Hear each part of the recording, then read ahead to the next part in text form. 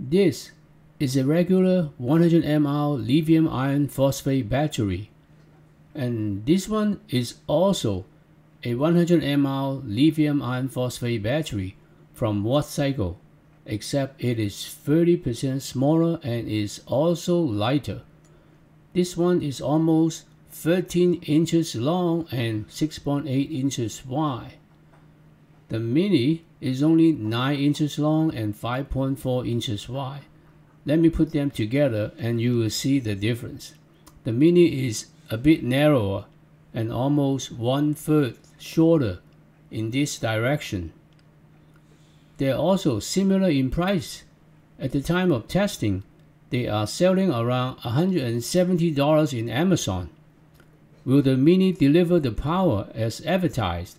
And which one should you buy? Let's dive in and find out. Hi everyone, Winnie here. Welcome to my channel.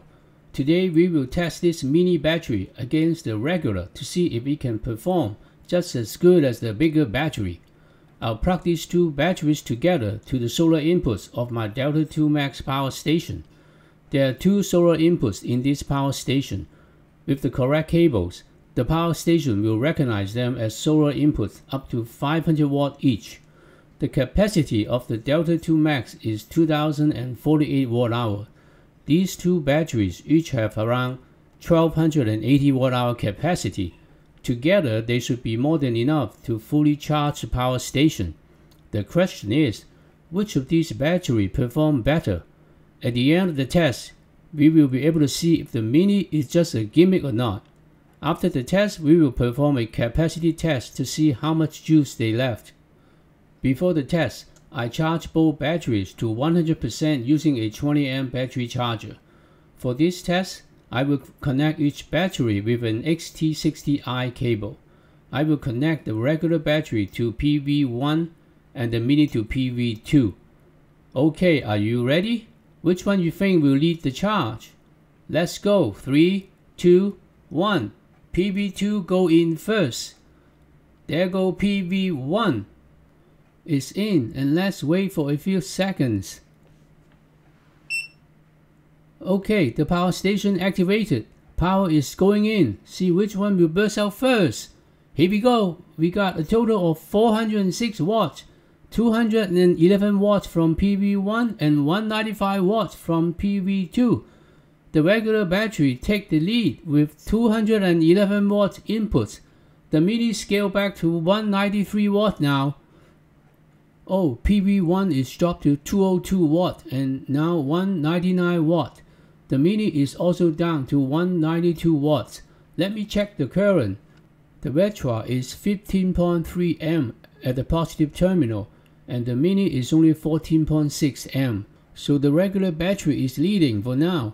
It should take several hours to fully charge the power station. We will check back later. Okay, we are back at the arena. The power station is 24% charged. PV1 is down a bit to 193 watt and PV2 is 188 watt. Let me check the voltage. The mini is 12.96 volt and the retro is 1305 volt. It is steady at 193 watt and the mini is 188 watt. Again, we will check back later. Okay, it is more than 5 hours. The power station is 99% charged and it should be full in any minutes. The regular battery is fast dropping from 89 to 83 watts and the mini is still sending out 174 watts. After 5 hours and 19 minutes, the power station is 100% charged and stopped accepting energy. I believe the retro is almost exhausted since it has a higher discharge rate than the mini, average 196 watts versus 190 watt. My next step is to do a discharge test to see how much juice left in each battery. As soon as I start the discharge test for the retro, the voltage dropped immediately below 11 volt and continued to drop until it was fully discharged. That means the remaining watt hour is not much usable. The meter shows 10 watt-hour capacity.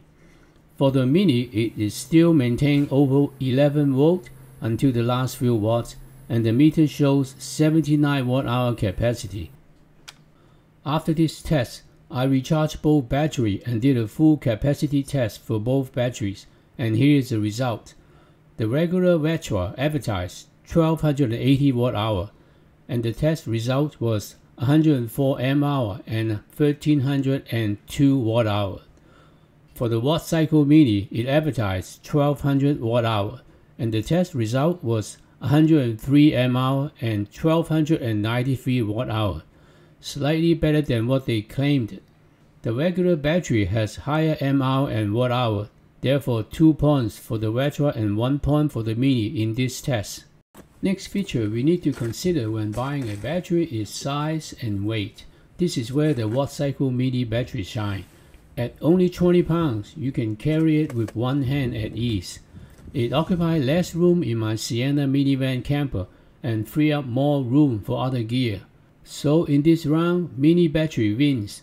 I give 2 points for the Mini and 1 point for the regular battery.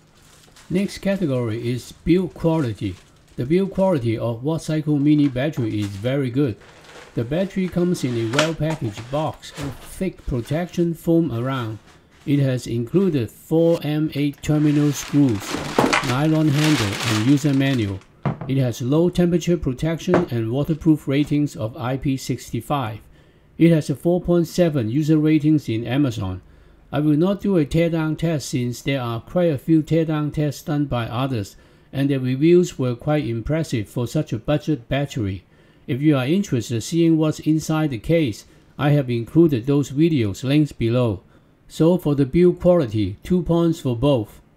My next question is, can a Mini battery replace your regular batteries? My next test is if it will power my H-calorie diesel heater.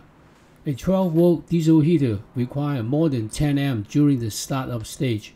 If you run your diesel heater from a 12-volt DC socket, it may not pass the surge power requirements due to the 10 amp limitations of the cigarette outlets.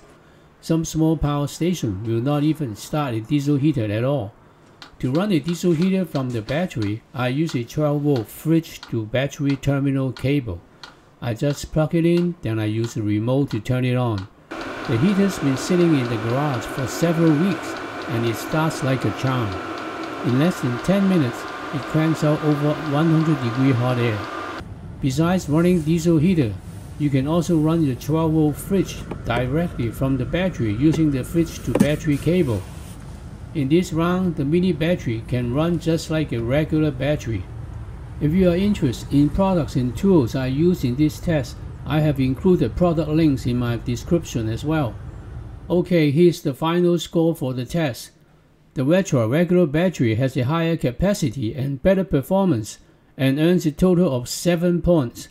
The Wattcycle Mini battery has slightly less capacity, but due to its compact size, it also earns a total of 7 points. So what's the verdict? Which one you think is best bang for your money? Which one works for you? If performance is your primary goal, the regular size battery seems like a winner. But if you are tight in space and prefer a smaller footprint, the Wattcycle Mini is a good option. Let me know what you think.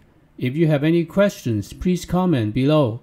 That's it for today's video. If you like this video, please don't forget to like and subscribe. By the way, Wattcycle sent me this battery for testing and review.